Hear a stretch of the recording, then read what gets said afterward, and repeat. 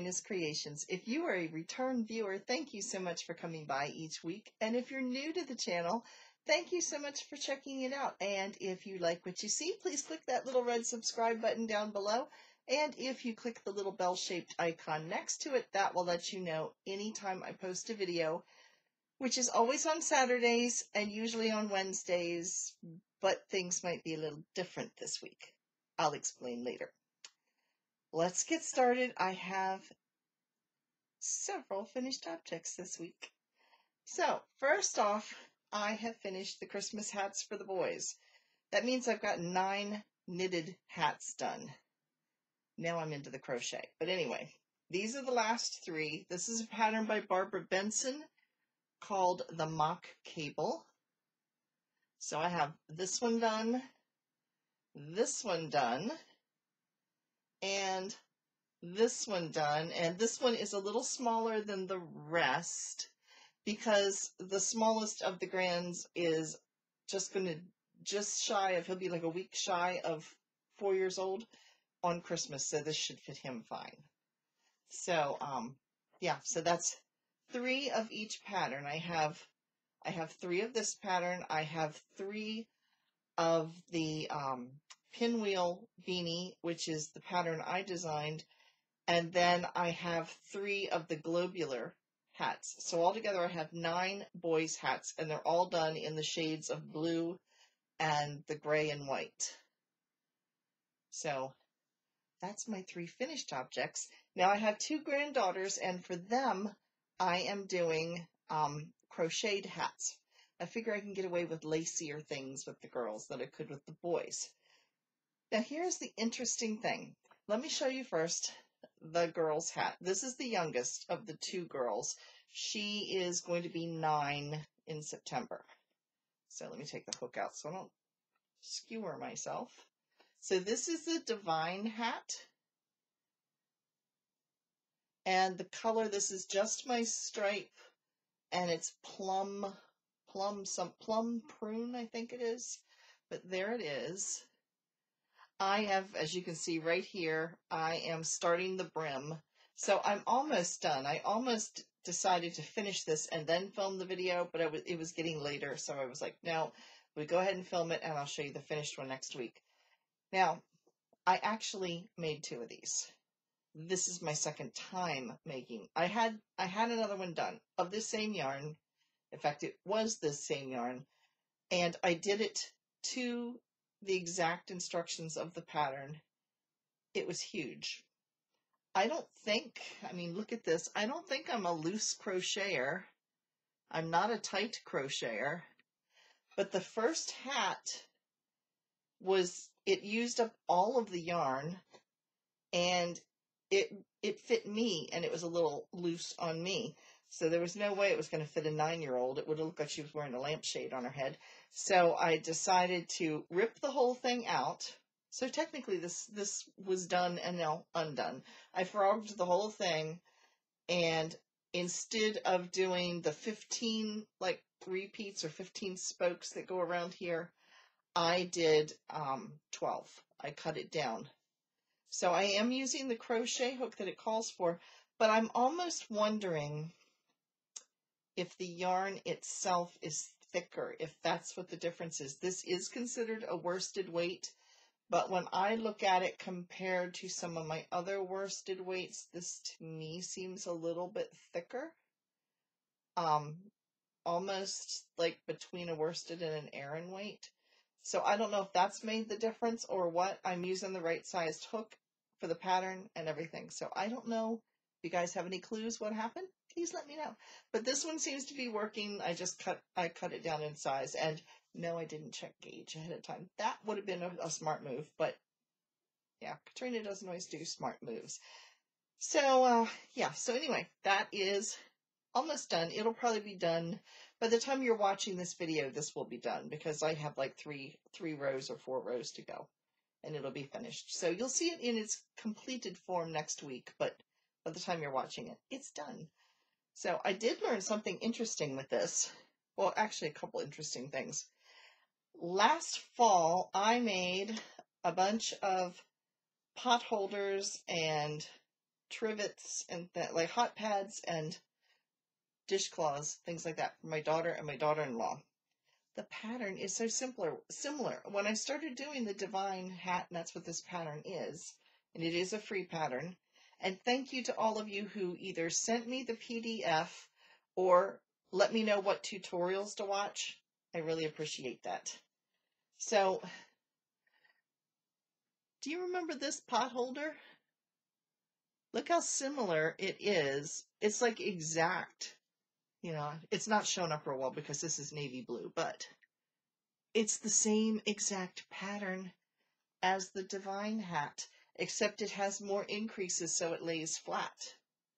Because it just, each row continually gets bigger, whereas the Divine hat, the last rows, it's like 7 rows of 4 clusters. So yeah, like I said, I started doing this pattern and thinking, where have I done this before? That would be it, the pot holder. So that was interesting fact number 1. Interesting fact number 2, I can make 2 adult-sized hats out of 1 skein of yarn and have extra. And you know, I was saying that I thought the yarn seemed like it was thicker. This is the same yarn, but look at the difference when you look at the actual yarn in this even. It looks thicker. This is also just my stripe, but can you see the comparison? I'm looking at my monitor to make sure I'm getting this right, but look at the comparison in yarn. This looks thicker for some reason. Like I said, it's not supposed to be, but it certainly looks thicker. And this is also just my stripe. It's the same yarn, just a different color. And this knitted up right to gauge and was perfect. So I don't know if it's just the yarn or what. I really don't know. Or if it's my crochet skills. I'm not sure which. But I mean, on this, the worsted looks perfectly fine. Anyway, I can make 2 hats that are knitted and use 1 skein of yarn and have a little bit left over. This is taking it, by the time I finish with this and do the brim, this is going to use the entire skein of yarn for 1 small sized hat. So just interesting to see how it works together that way. So I have 1 more hat to make after this one, and that is for my oldest grandchild, which is also the oldest granddaughter, and she's 17. And thank you to those of you who suggested some patterns to me. One that kept coming up, it came up a couple of different times, was the Stormy Waters hat. So thank you to those of you who suggested that one. That is the one I'm going to try to make. We'll see how that works out. I do have, thankfully it's done in teal and gray and white. And I do have extra gray from these hats that I can kind of grab from if I run out. So I think I'll be okay as far as if it uses extra yarn, because it will be probably a little bit bigger than this, because like I said, this hat's for a 9-year-old and my oldest granddaughter is 17, so she's going to be getting an adult-sized hat. So my other work in progress is my knitting, and I am making a cotton linen blend sweater. And this is how far I have gotten this week. You can see my stitch marker. So all together, here's what it looks like. I'm not too far from separating for the sleeves. I need to measure this again. I think I am at about 14 inches. I have to have, I think it's 16 or 17. So it's going quickly. And I'm on my 2nd skein of this yarn, so I hope I have enough. And yeah, so there is it's a short-sleeved sweater. It's called, I brought the pattern up.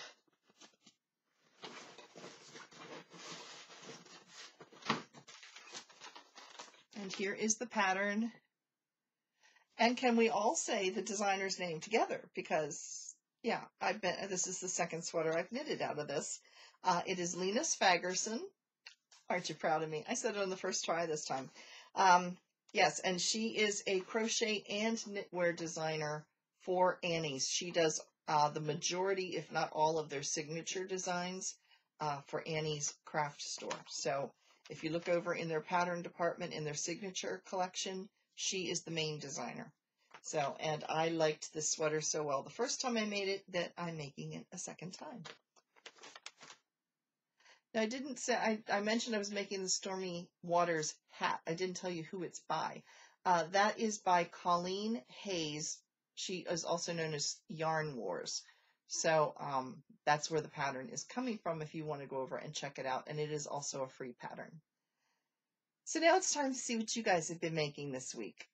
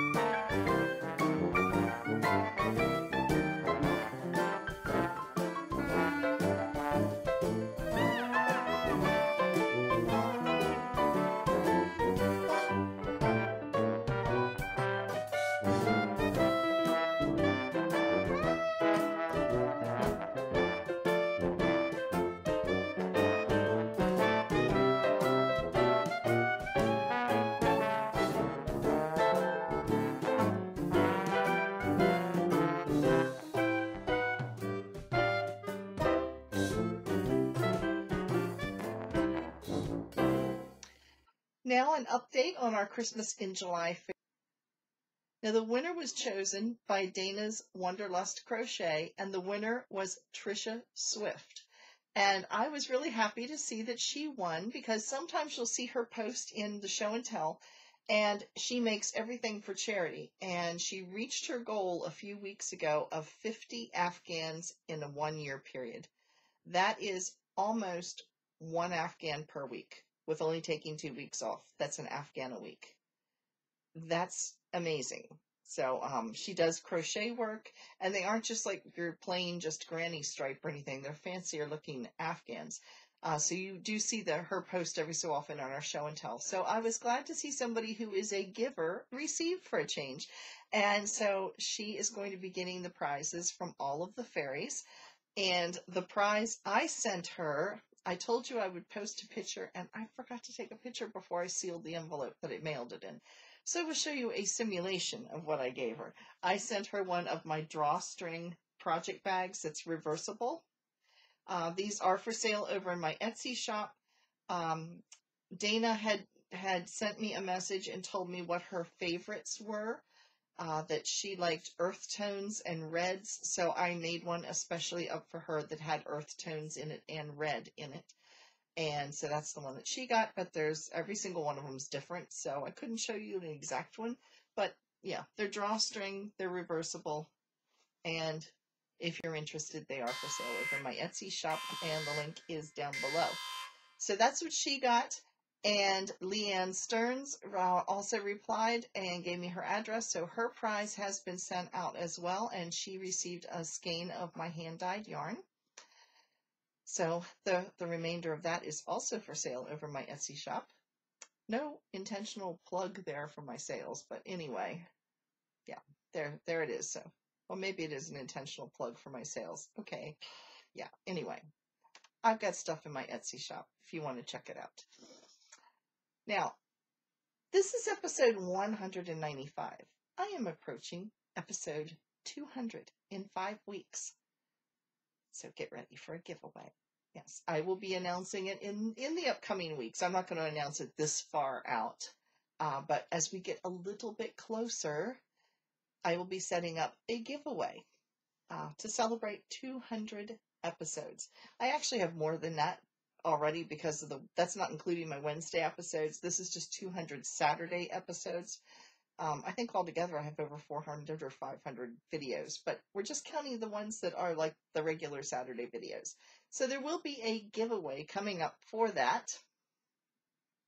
Now, last week I told you in my acquisitions I got a set of wooden or bamboo crochet hooks, and that I would use them and give you my review this week. Okay, here's the one I am using. This is a 5mm. I have been using a metal one of my metal, like rubber handled ones that I really like for the body of this. And then I switched to a 5mm in the bamboo to do the brim. Not a fan.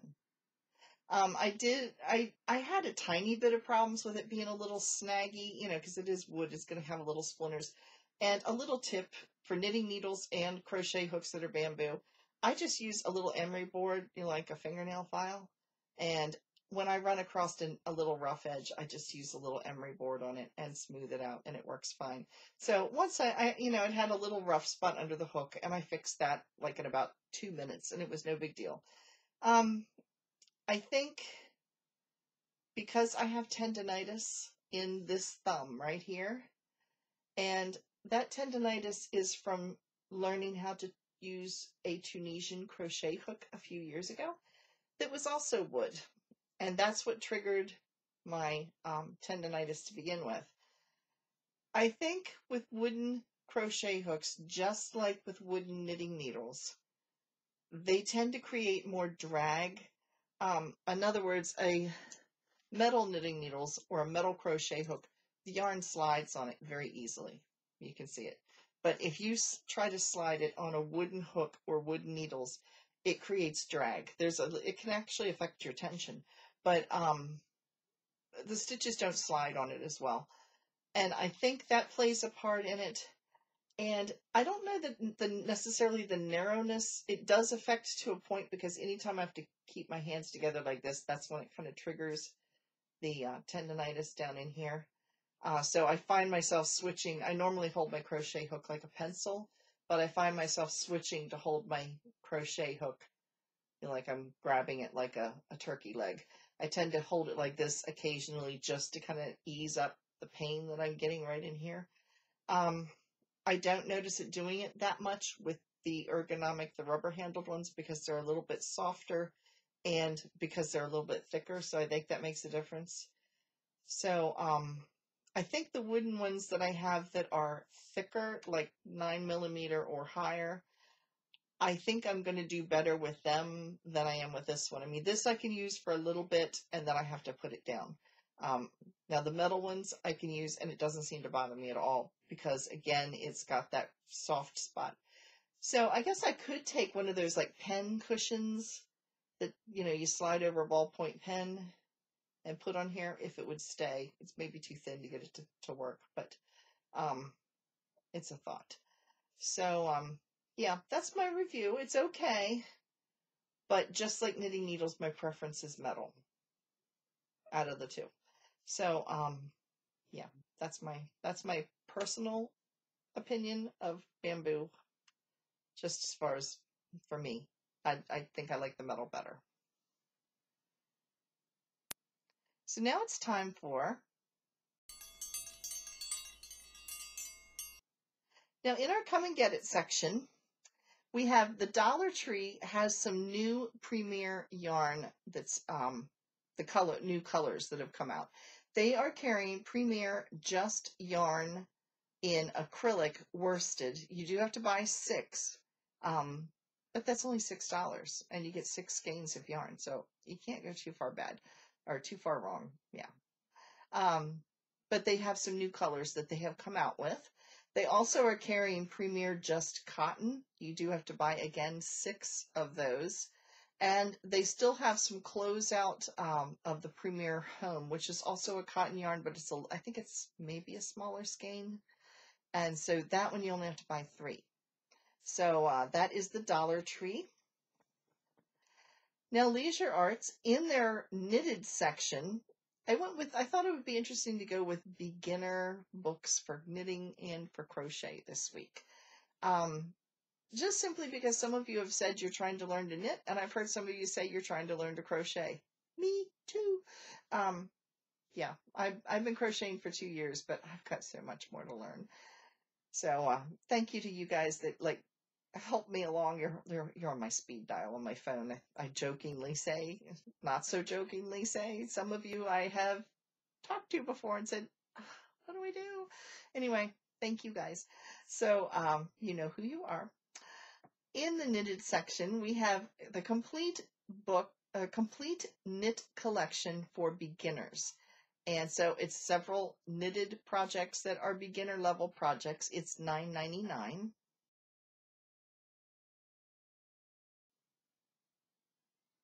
And then likewise, in the crochet section, we have Ultimate Crochet Collection for Beginners, and it's $12.99.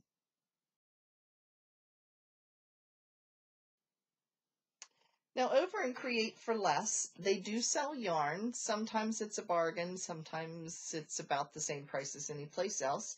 But they do have the Sugar and Cream Scrubs Off, which is like the scrubby yarn that you use when you blend it with the other cotton when you make dishcloths. Okay, they have it for $2.59. They also have just the regular Lily Sugar and Cream for $2.59. The best deal on that used to be over at Consumer Crafts, but Consumer Crafts went out of business. They actually sold into Michaels. I discovered that today. I knew they had gone out of business, but they actually merged with Michaels, is what they ended up doing. But they had the best prices on Lily Sugar and Cream. So sadly, they're not around. But you can get Dollar Tree. You can get the yarn there for $1. So why wouldn't you? That I would buy there before I would spend other places for more money for something that's just a dishcloth. But anyway, they do have the scrub off type of yarn for $2.59. They also have Red Heart Croquet Gradient Cakes for $4.49. I don't know if that's a good price or not, but gradient yarns tend to be a little bit more pricey sometimes. And these are like the cakes. So I'll insert a picture so you know what I'm talking about.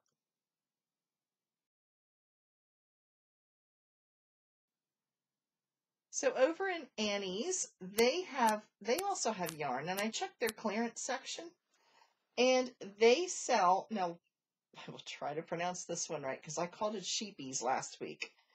It is Shapeyes.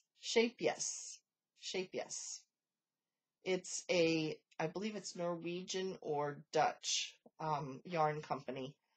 And thankfully, several of you corrected me, and Yoka confirmed how it was supposed to be pronounced. So it is an alpaca. There is a Shape Yes alpaca for $4.99.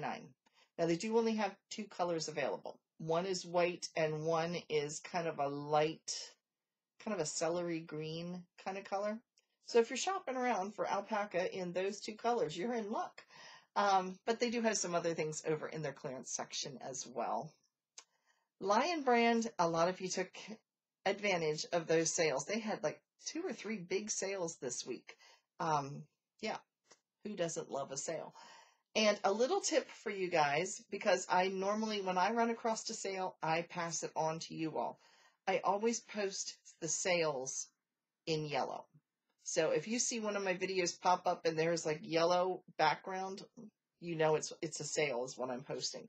And I usually put it on the YouTube channel, and I also will put it over on Facebook as well, so that way you can see it either place. But if you see yellow, you know it's like, so, you know, like a warning sign, sale, sale, sale. Yeah. Okay, totally derailed. But anyway, that's Annie. No, I'm on to Lion Brand. I got sidetracked. I got excited by sales. Can you tell? Yeah. Anyway, Lion Brand. At this point, I don't know of any sales because they tend to do like flash sales. So I let you know as I find them out. However, they do have, I've got yarn fluff around my eye. They do have several yarns, like summer yarns, on sale right now for $5.99. One of them is Kobu, which is a cotton bamboo blend, which is extremely soft. If you saw the orange sweater I was wearing, a lot of you called it yellow in the video. Because the lighting, I guess it looks yellow, but it actually is orange. The sweater I was wearing last week is a cotton bamboo blend. It's not Kobu, but it is a cotton bamboo blend, and I love it. It washes wonderfully, and it's just very, very soft and comfortable. So Lion Brand has one called Kobu for $5.99. They also have Pima Cotton. Can you hear my neighbor's dog barking? My neighbor's dog barks every time he goes outside. Pima Cotton for $5.99. And they have Trubo, Trubu, which is just plain bamboo, and it is also $5.99. So those are kind of like summer weight cottons bamboos that are out there that Lion Brand has, all for $5.99 each. Knit Picks is also running a sale. It is $13.99. This is in their clearance.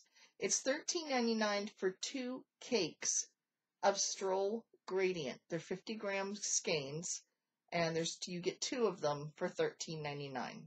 So roughly $7 a piece, which is not bad at all. And to me, I'll show you the picture. It looks like 2 little eyeballs looking at you. But you get 2 cakes. So anyway, I will show you a picture of that.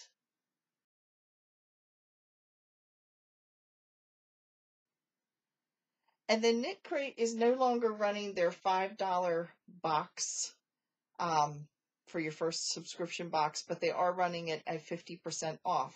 If you want to give them a try, you can try your first box for $12.50. They're normally $24.99.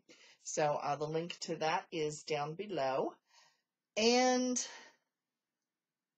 a little note about Knit Crate, because I'm filming this on the 30th of July, Thursday. I have still not received my July Knit Crate yarn. I did contact them, so in case you are looking for it and wondering, where is my yarn? It is coming. They are once again having problems getting the yarn out of the country they bought it for. They bought the yarn, they said, months ago, and it's sitting at the runway. They were trying, every time they try to get it onto a plane, it either gets canceled because of the virus issues, or they don't have enough space on the plane because people are flying out and they don't have enough places to put enough storage to put the yarn on board. So they said it is coming. They are trying. They have been back and forth in contact. So just in case you were wondering where your yarn is, it's not the fault of Knit Crate. They've got their hands tied. They're like, we bought it. We're waiting for it to come in. We've got people on staff ready to package it once it gets into the country. They're just having problems getting it here at this point. So, so I'm excited to see what it is. So if it comes in anytime soon, you'll see a Knit Crate unboxing whenever it does. Now we'll get to what's going to be going on this week. Okay, I had somebody contact me and ask if I was interested, would I ever consider doing a Zoom knit bunch with everybody Zooming. I looked into it, but I can only Zoom 10 people at a time. And I do Zoom here at home with another Bible study group, and sometimes my connection with Zoom is not the greatest. I just have some issues with it for some reason. I'm afraid of scheduling it and then everybody would be there but me because my connection's not working right or something. So, yeah, I'm just a little leery of trying that. But I am willing to try, and I've never done it before, I'm willing to try a live stream, which means just like if you watch The Secret Yarnery, she does the chats where you guys can chat and put questions on the sidebar, and she chats back and forth. That's what I'll try, and that way everybody that wants to can participate, and everybody can watch it back afterwards. So I think that's the way I'm going to go. I've really been bouncing around the Zoom because I thought it was an interesting concept and would be kind of fun because I could chat back and forth with just a couple of you at the time. But I can only do 10 people without having a paid prescription.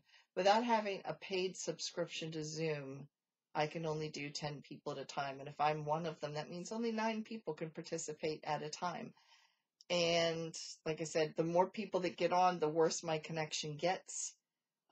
So yeah, I don't know that it would work with where I live. We also have no TV reception too. Yeah, I live in like a plateau area. There's mountains all the way around me. I live just outside of Gettysburg, and it's flat, and then there's mountains. And for some reason, it affects our reception. So my internet is not as fast as it should be, which makes it really interesting with me having work meetings at times. People will start talking, and all of a sudden they sound like robots. It's really interesting. We also don't get much rain here for some reason. The mountains affect, it's amazing how much the mountains, and they're not big mountains, we're talking foothills, but it does affect things. That storms go around us. My grass is brown and crunchy right now. I need to go out and do a rain dance or something in the yard. I don't know. It's really looking so bad. So anyway, that is my plan, is to do a live stream, and it will be on Tuesday because that's the day I don't have to work. So I am hoping to set it up for Tuesday at 11 a.m. Eastern Standard Time.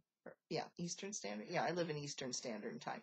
So, yeah, more details. I will try to send out a reminder on Facebook like the day before so you guys know to tune in, because I feel really stupid talking to myself. So I have really rambled on here. So anyway, that will be it for this week. Like I said, no Wednesday video. Instead, we're going to tune in Tuesday at 11 o'clock Eastern Standard Time, and I'm going to try to muddle through my first live stream. We'll see how that goes.